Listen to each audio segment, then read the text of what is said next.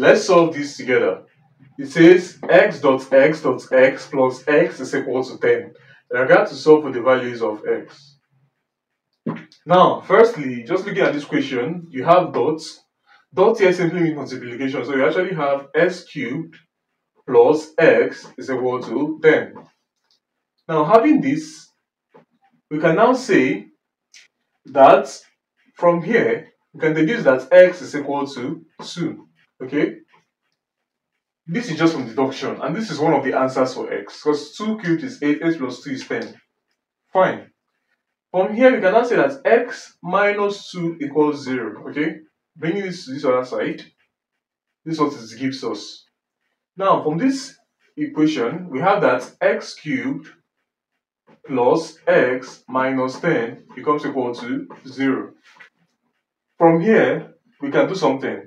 From here, we can say, let's divide this expression by this expression.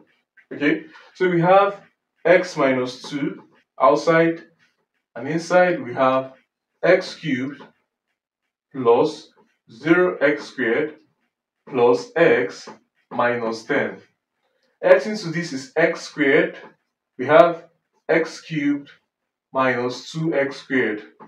Subtracting, we have plus 2x squared plus x. This dividing again will give us plus 2x.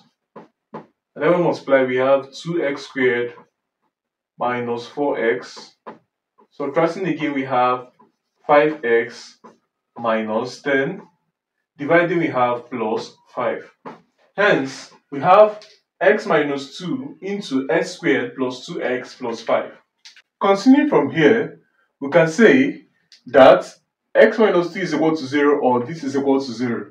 Hence, if this is equal to 0, we have x squared plus 2x plus 5 is equal to 0. We have, when this is given and you cannot factorize it, we use the quadratic formula which states that minus b plus or minus square root of b squared minus 4ac all over 2a is equal to x.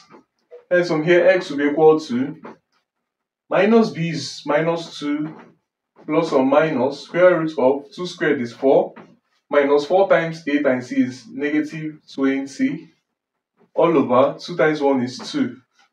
This is equal to negative 2 plus or minus square root of, this is negative 16 over 2.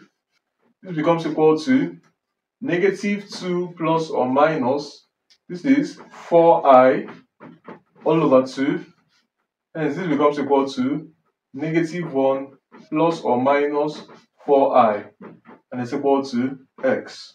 Okay, so this becomes the answer for x, or x is equal to 2.